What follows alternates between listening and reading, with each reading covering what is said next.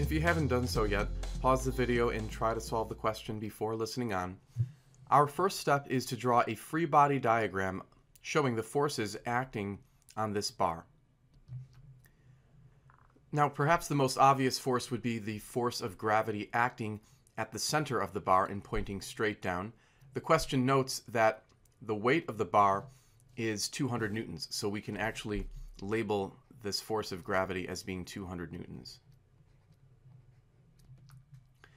Looking back at the picture, we have this block that's resting on the bar, and so the weight of that block will be pressing down on the bar, and that will serve as a second force that's acting downward on the bar. And the question notes that the block's weight is 300 newtons, so we can label that force as well.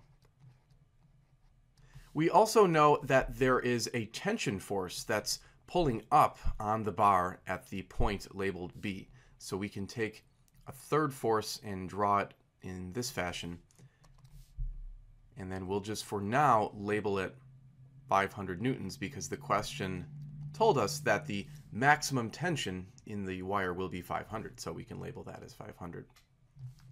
In addition, we were told that the angle between the wire and the bar was 30 degrees, so we can go ahead and label that angle as 30 degrees.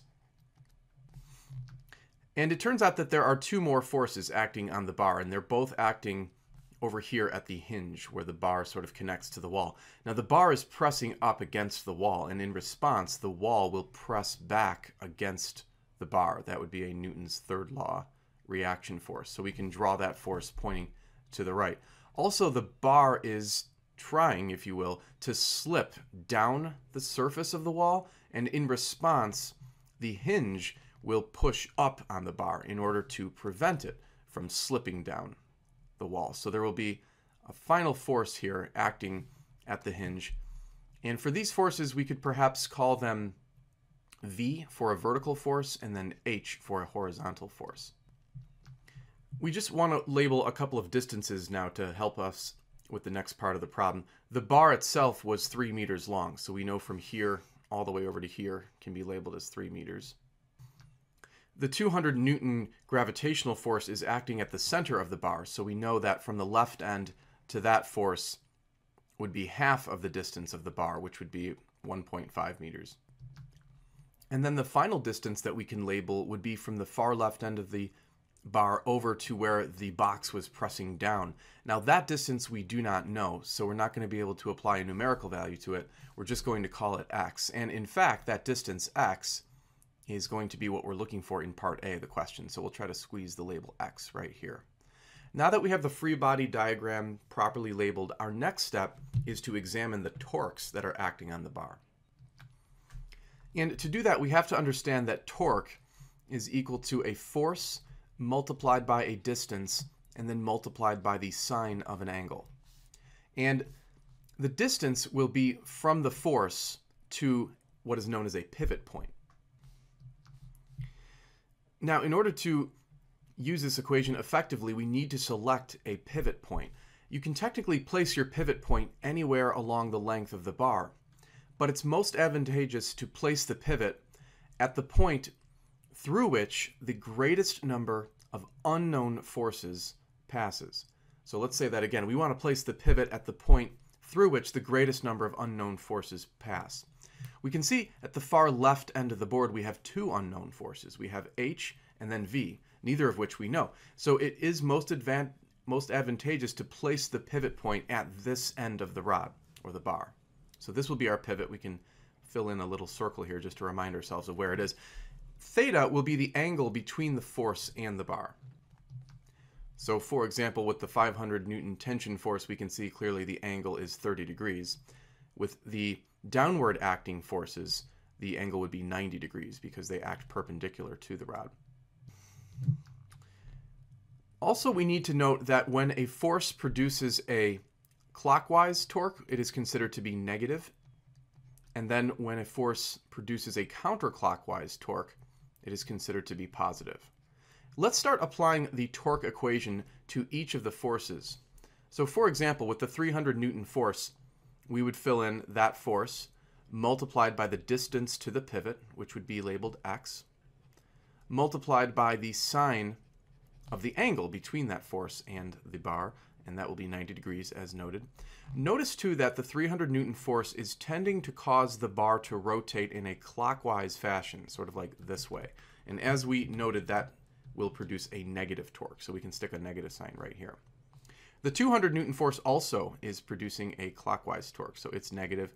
We take its force, we multiply by the distance to the pivot, and then the sine of 90. For the tension, that's tending to cause the bar to rotate in a counterclockwise fashion, so that will be positive torque. And we take that force, we multiply by the distance to the pivot, and then the sine of 30 degrees. Now, for the unknown forces, you'll notice we've left them out of the torque equation, and that's because any force that's passing through the pivot produces zero torque. And so that was the whole point of putting the pivot here, is that we don't have to concern ourselves with the torque produced by H or V, which is great because we don't even know the value of those forces. So we can exclude them from the torque equation, and once we've put all of the relevant torques in, we can set this equal to 0 because the bar is in equilibrium. Now this is a nice equation because everything in it is known except for x. So why don't we go ahead and add the 300x sine 90 over to the right. And then if we want, we can cross off the sine of 90s since those are 1, and then we can divide both sides by 300. And that way we can isolate x. And when we solve for x, we'll have to come over here, x turns out to be exactly 1.50 meters. So this would be the correct answer to part A. So we now know that that distance is 1.5. We can go back to the diagram and label it as such. And actually what's interesting is that 1.5 meters would place the box directly in the center of the bar. So in fact, the box isn't really placed over here. We should imagine it to be acting more so right in the middle of the bar. Now on to part B, which asks for the horizontal force that's acting at the hinge. That would be the force that we've labeled H. We can see that that force is acting in the x direction, and there's another force that's acting in the x direction. If you look at the tension, you could see that that tension could be broken up into an x and a y component. The x component of the tension would be pointing to the left, and then the y component would be pointing straight up. We could hopefully see that the x component, because it's adjacent to the 30-degree angle, is going to be 500 times the cosine of 30. And then the y component, because it's opposite to the 30-degree angle, would be 500 sine of 30. Once we have the components, we can actually take out the 500 Newton force because our focus in general will be on the components of forces, not so much the resultant force itself. So let's take this 500 Newtons out of here. So focusing on the forces that are acting in the x direction, which would be H and 500 cos 30, because the bar is in equilibrium, we know that H must be equal in magnitude to the 500 cos 30. And in fact, this will allow us to solve for H rather easily. And it turns out to be 433 newtons. So that's the correct answer to part B of the question. Part C is asking for the vertical component of the force acting at the hinge, so we're going to be looking for V. That force points in the y direction, as does the 300 newtons, the 200 newtons, and the vertical component of tension.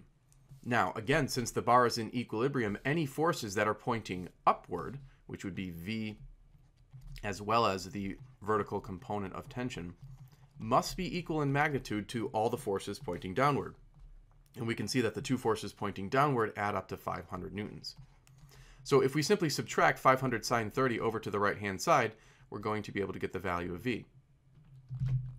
And when we do that, we get 250 newtons. So this is the correct answer to part C.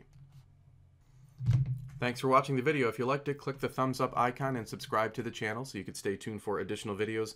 Remember that you can send in your own question to the email address shown on the screen, and I'll do my best to respond to it on YouTube.